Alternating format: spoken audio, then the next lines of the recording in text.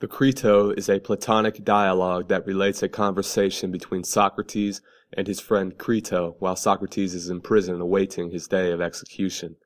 There are four important ideas that the dialogue considers. The first idea is that the multitude can do neither good nor harm, and that the multitude's actions are utterly random and irrational. Shakespeare noted the fickleness of a crowd in the following quote, "Was ever feather so lightly blown to and fro as this multitude?"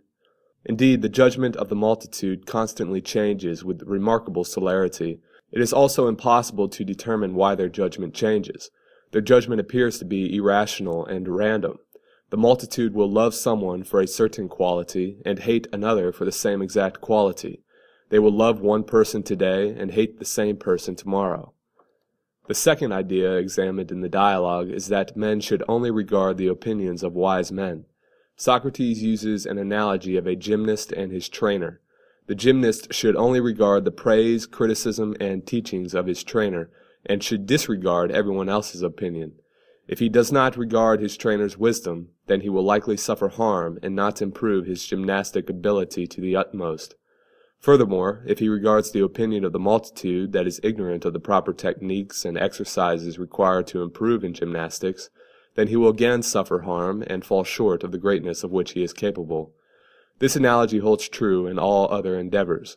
A man who wants to improve his soul should only regard the opinion of one who knows how to improve the soul, who has an understanding of justice, and who knows how one ought to live. The third idea presented in the dialogue is that one ought never to do harm. Neither injury nor retaliation for warding off of evil by evil is just.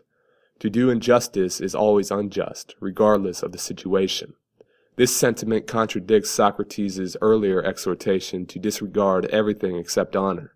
In the Apology, Socrates recalls the story of how Achilles avenged Patroclus' death by slaying Hector.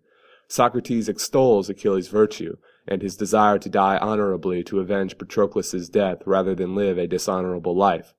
Furthermore, Socrates asserts that one must obey the commands of the state in the court of law and the battlefield. If the state commands its citizens to kill citizens of another state with which they are at war, then the citizens must obey. It would be dishonorable and unjust to do otherwise. However, Socrates states that it is always unjust to do harm. Socrates appears to give inconsistent guidance. On the other hand, Socrates could assert that killing a foe in battle is not unjust, because the slain soldier does not suffer harm, but rather an honorable death in battle. Finally, the fourth idea is the social contract theory. In the last few paragraphs of the Crito, Socrates asserts that every citizen is free to leave the city after learning of the structure of the laws, and how the laws function. But if a citizen chooses to remain in the city of his own volition, then he implicitly agrees to enter into a contract with the state to abide by its laws. Socrates does claim that a man can try to persuade the state to change laws which he deems to be unjust, but if he cannot, then he must abide by them.